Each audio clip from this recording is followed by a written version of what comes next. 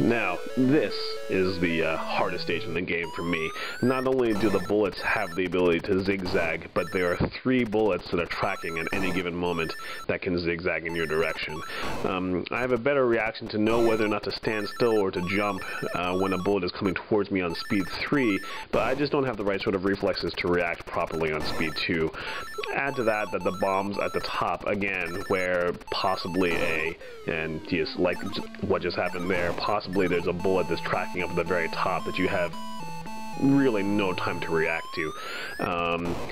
And yeah, I'm lucky that in this particular run I only lost 1 life. I've gone through, you know, many, if not all, of my lives on this stage. It's not as interesting as some of the later stages, but it's just a tough stage. Spellbound is another level in which you have to learn the proper configuration, kind of like Figure It, but it's not so dependent. Like if I wanted to, I could just get the bombs in any order that I wanted, but in order to get the maximum bonus, you need to try to get the bombs in an order that spells Epic's Jumpman backwards. Each bomb has a letter associated with it, and those letters are the same every time that you play. So once you learn where the bombs are in the order, then you just have to go about getting them in that order.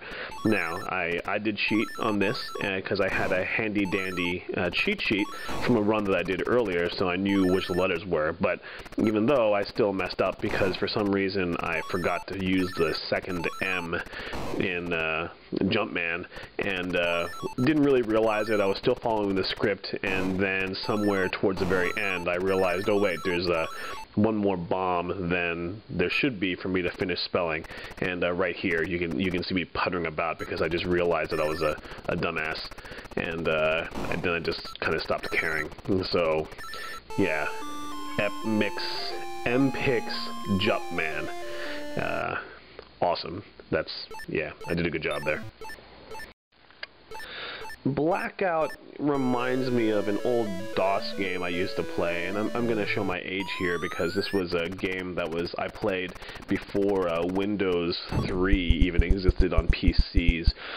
It's certainly not the only game, I think, that uses the whole gradually revealing map idea, but Capture the Flag sticks out to me just because it's very similar to the way that this Jumpman level works. I just remember seeing these black areas that slowly get revealed as you walk around, both on your main game screen and also the little mini-map. And Blackout is pretty much exactly the same as that.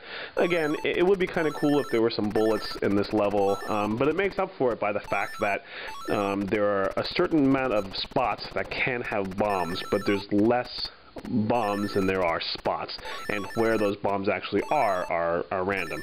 So every time that you run it, you basically have to go on a treasure hunt to find all of the bombs, and there is a best path to go around the level to just sweep through it once, but obviously in this run I don't really remember the level that well.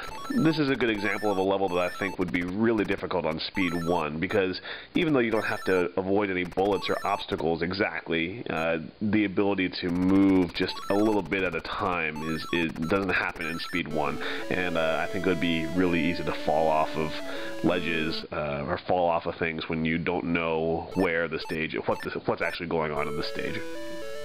Here, There, Everywhere is pretty fun. Yeah, okay, so see, I moved to the right because I wanted to make sure that I have to wait to pick up that bomb for the teleport area to go to the second spot as opposed to its opening spot. So I moved to the right just in case there's a bullet that I need to react to that comes from the left side of the screen.